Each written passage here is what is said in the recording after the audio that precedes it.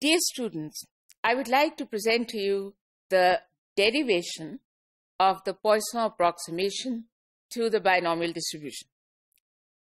As you already know, we say that the Poisson approximation to the binomial is applicable in that situation when n tends to infinity and p tends to 0 and the product np is a constant. अब ये prove करने के लिए कि इस particular situation में जो binomial formula है वो कन्वर्ट कह लीजिए या टेंड कह लीजिए टेंड कर जाता है to the formula of the Poisson distribution. इसको प्रूव करने के लिए हम किस तरह चलेंगे? The very first step will be to write down the PMF of the binomial distribution. So let's begin. Probability of x is equal to NCx p raised to x q raised to n minus x, where x is equal to 0, 1, 2 and so on up to n. अब ये जो NCx है इसको open कर लेते हैं. n factorial over x factorial into n minus x factorial. अब ये जो न्यूमरेटर में n फैक्टोरियल है इसको फर्दर ओपन करते हैं. n into n minus 1 into n minus 2 so on into n minus x minus 1 and then multiply this with n minus x factorial. और नीचे जो है वो उसी तरह कॉपी कर लीजिए x factorial into n minus x factorial और p raised to x q raised to n minus x as it is. ये ऊपर जो मैंने ओपनिंग की है इसमें कोई आपको ज्यादा परेशान होने की जरूरत नहीं होनी चाहिए स्टूडेंट्स, इसलिए कि फॉर एग्जांपल अगर x की वैल्यू 5 हो तो आप जो मैंने अभी आपके सामने रखा उसको देखें कि 5 हो अगर x तो वो क्या होगा? n into n minus 1 into n minus 2 into n minus 3 into n minus 4 into n minus 5 factorial. अब ये जो n minus 5 factorial से पहली टर्म है n minus 4, क्या मैं इसको n minus अगर आगे ब्रैकेट डाल दें 5 minus 1 लिख दूं तो क्या ये गलत है? No, it's not. Obviously n minus 4 can be written as n minus 5 minus 1. इसके बाद आगे चलते हैं. अब ये जो कुछ मैंने लिखा उसके बाद आप देख रहे हैं कि न्यूमरेटर में जो n minus x factorial है that is cancelable with the n minus x factorial in the denominator. उसको कैंसिल कर दीजिए और बाकी जो है वो आपके सामने है. अब इसके बाद now that we have this expression, let us put mu equal to np. If mu is equal to np, then it means that p is equal to mu by n and q, which is equal to 1 minus p, that can be written as 1 minus mu by n. अब ये जो p और q की values निकल आई हैं, let us substitute these in the expression that I obtained earlier, which I am actually denoting by 1, यानी equation 1 है वो. तो अब ये p और q की वैल्यूज उसके अंदर डाल देते हैं. सो अगर हम वो करें तो हमारे पास क्या आएगा? Probability of x is equal to n into n minus 1 into n minus 2 so on into n minus x plus 1. पहले मैंने माइनस कहा था, अब मैं प्लस कह रही हूँ. पहले ब्रैकेट के अंदर था, अब वो ब्रैकेट खोल दिया है. So it's the same thing. और ये चीज डिवाइडेड बाय x फैक्टोरियल और उसके बाद उसके साथ मल्टीप्लाई क्या होगा? Mu by n whole raise to x, क्योंकि p रेज टू x था ना, तो p की जगह पे म्यू बाय n और उसके साथ क्या और मल्टीप्लाई होगा? पहले क्या था? q raise to n minus x. अब q की जगह क्या लिखेंगे? 1 minus mu by n whole raise to n minus x. अब ये जो एक्सप्रेशन आ गया है इसके साथ हमने कुछ मजीद एल्जेब्रिक मैनिपुलेशन करनी. स्टूडेंट्स अब जरा गौर से देखिए, ये जो mu by n whole raise to x है, इसको अलग अलग कर ले, ऊपर वाली चीज अलग और नीचे वाली चीज अलग. So what do we get? Mu raise to x over N raise to x. उसके बाद ये करें कि जो म्यू रेस टू एक्स है उसको पहले शुरू में लिख लें, एक्स फैक्टोरियल जो नीचे लिखा हुआ है उसको भी शुरू में लिख लीजिए, और उसके साथ फिर क्या मल्टीप्लाई हो रहा है? n into N minus one into N minus two so on, आगे फिर n minus x plus one. अगर मैं फिर दोबारा उसको ब्रैकेट में डाल दूं तो फिर n minus x minus one, और उसके नीचे लिख लें ये जो अभी हमने अलग किया था, तो वो जो n रेज टू एक्स है डिनोमिनेटर के अंदर, वो इस एक्सप्रेशन जो मैंने अभी ये टर्म्स कही इनके नीचे लिख लीजिए, n रेज टू एक्स. इसके साथ मल्टीप्लाई कर दीजिए 1 minus mu by n raise to n into 1 minus mu by n raise to minus x. यानी मैंने क्या किया, वो जो आखिरी टर्म थी ना 1 minus mu by n whole raise to n minus x, वो मैंने अलग अलग कर दिया, पावर n अलग लिख दी और पावर माइनस एक्स अलग लिख दी है. मल्टीप्लाई करें तो आपको पता है कि पावर्स ऐड होती हैं, तो अगर हम ऐड कर सकते हैं तो हम स्प्लिट भी कर सकते हैं. ये सब कुछ मैं क्यों कर रही हूँ, आप बस अभी पेशेंटली देखते चले जाइए कि स्टेप बाय स्टेप क्या होता चला जा रहा है, and eventually we will arrive at our desired goal. Alright, so what's the next step? अब ये जो n रेज टू एक्स नीचे लिखा हुआ है, आप नोट करें कि इसका क्या मफहूम है. n into N into N into N, how many times? x times. क्योंकि पावर उसकी x है तो जाहिर है कि अगर पावर फॉर एग्जांपल अगर 3 होती तो n क्यूब्ड का क्या मतलब है? n into N 3 times. अभी n रेज टू x लिखा हुआ है तो n into N x times. ऊपर जो टर्म्स हैं उनकी तादाद पे गौर कीजिए. Students, they are also exactly x terms. ये मैंने कैसे कहा?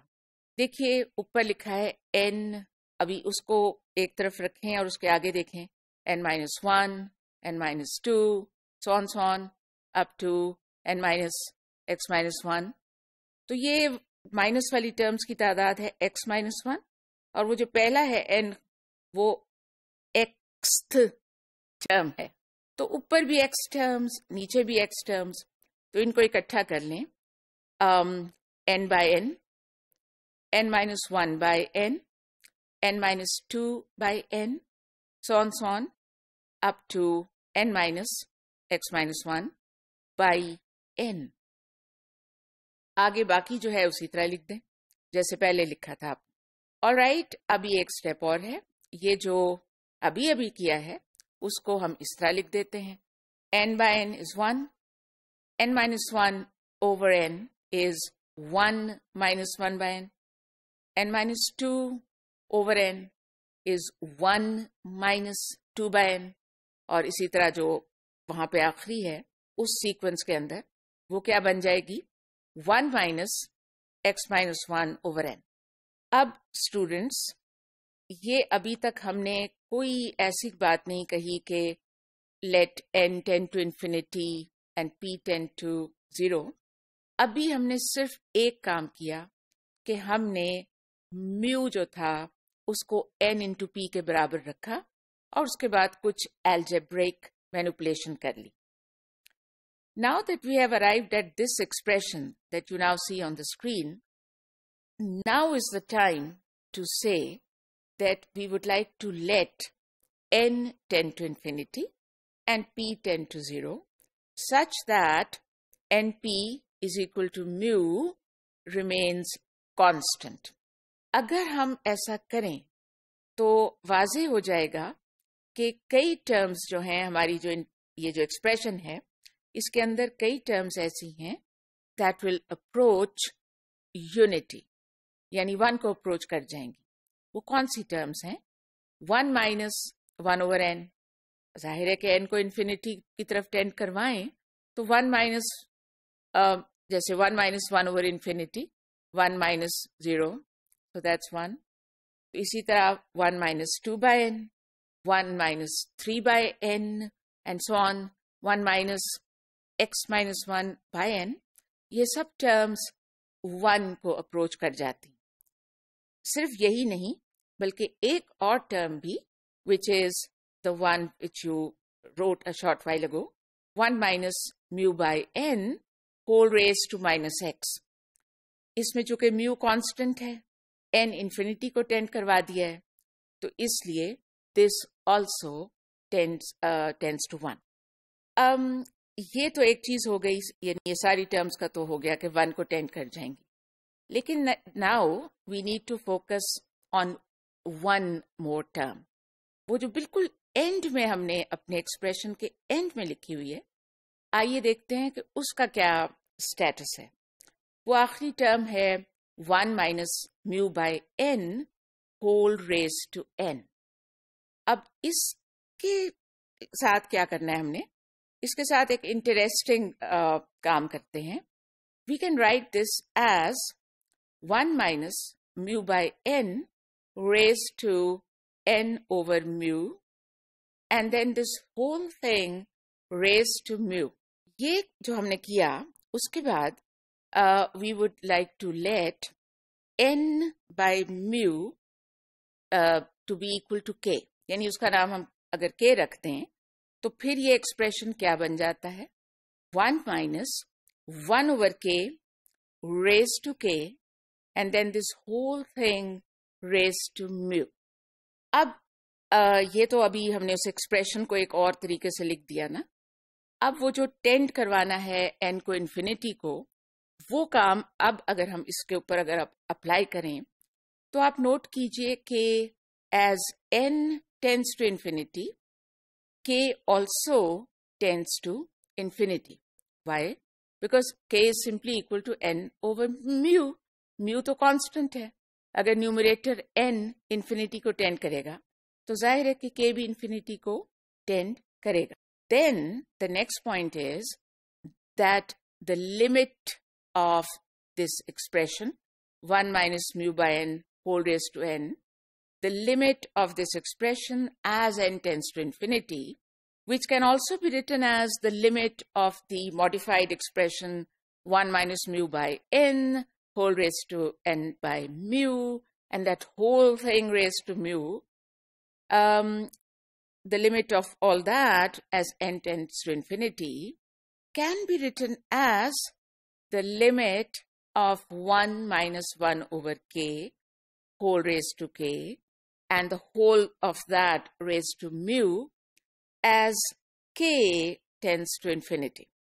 क्योंकि अभी थोड़ी देर पहले मैंने आपसे कहा कि अगर n इन्फिनिटी को टेंड करेगा तो k भी इन्फिनिटी को टेंड करेगा। Alright, now we have this expression. अब ये जो लिमिट के बाद लिखा हुआ है उसको हम जरा खोल के लिख देते हैं। I can write the limit of 1 minus 1 over k whole raised to k into 1 minus 1 over k whole raised to k into same and so on into the same thing again and again. और ये कितनी दफा multiply हो रहा है अपने आप से? k time, I am sorry, mu times. इसलिए कि ये जो चीज है इसकी पावर म्यू है ना, तो ऑब्वियसली वो म्यू दफा मल्टीप्लाई हो रहा है। अब इसके बाद एक रूल हम अप्लाई करेंगे that the limit of the product, the limit of a product is equal to the product of the limits. तो ये जो अभी अभी लिखा है इसको फिर हम इस तरह लिख सकते हैं, the limit of 1 minus 1 over k whole raised to k as k tends to infinity multiplied by the limit of 1 minus 1 over k whole raised to k as k tends to infinity multiply by again the same, बार बार वही, और कितनी दफा? Mu times. यहां हमने कौन सा rule apply किया है? That the limit of a product is equal to the product of the limits. अब अगली बात यह है कि ये जो हमने लिमिट बार बार मल्टीप्लाई की है अपने आप से ही, what is it equal to? Well my dear students, it is a well-known result that the limiting value of 1 minus 1 over k whole raised to k as k tends to infinity is equal to e raised to minus 1, where e itself is equal to 2.71828 correct to 5 decimal places. वही e जो आप बहुत अच्छी तरह जिससे वाकिफ हैं और जिसको बहुत दफ़ा इस्तेमाल किया जाता है. So let me say it again. It has been proven, it is well known by mathematicians that the limiting value of 1 minus 1 over k whole raised to k, where k tends to infinity, is equal to e raised to minus 1, yani the reciprocal of the Euler constant e. अब अगर ये बात clear हो गई तो फिर हम इसको उसके अंदर सब्स्टिट्यूट कर देते हैं. So what do we have?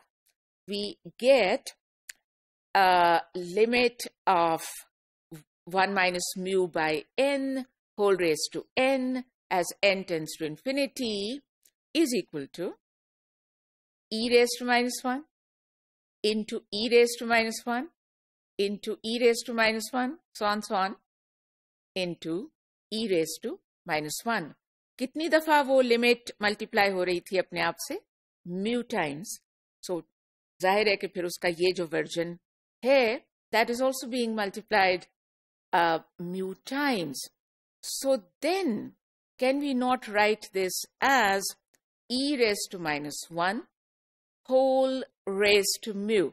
And if we can do that, then one more step, can we not write it as e raised to minus mu? Of course we can. इसलिए कि हमें पता है कि a raised to b whole raised to c is the same thing as a raised to b into c. तो students अब जब ये भी हमने एस्टैब्लिश कर लिया तो अब तो काम बन गया, इसलिए कि अब जो बिल्कुल पहली ओरिजिनल इक्वेशन है वहां पे चले जाइए.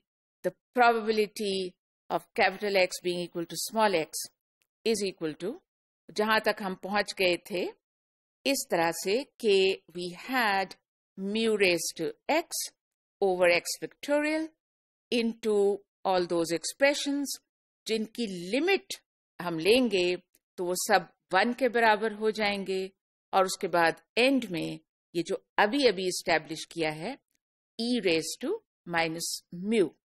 So therefore we can write that the limiting value of b x n p, क्योंकि b x semicolon n comma p is the way we denote the binomial distribution. So the limiting value of b x n p as n tends to infinity and p tends to 0, such that the product np is a constant, this is equal to mu raised to x into e raised to minus mu over x factorial, और mu जो है that is actually equal to n into p. इसके साथ ही note करें कि अब जो चीज आ गई है हमारे पास, इसके साथ x वैल्यूज क्या लिखी जाएंगी. शुरू तो हमने बायनोमियल से किया हुआ है ना, तो हमने लिखना था x is equal to 0 1 sworn up to n. अब जब हम n को इन्फिनिटी को टेंड करवा रहे हैं तो जाहिर है कि वहां पे लिखेंगे x is equal to 0 1 sworn, और अगर चाहें तो एंड में लिख देंगे इन्फिनिटी, वरना सिर्फ so on. So this is exactly the formula or the PMF of the Poisson distribution, and this ends the derivation of the Poisson approximation to the binomial distribution.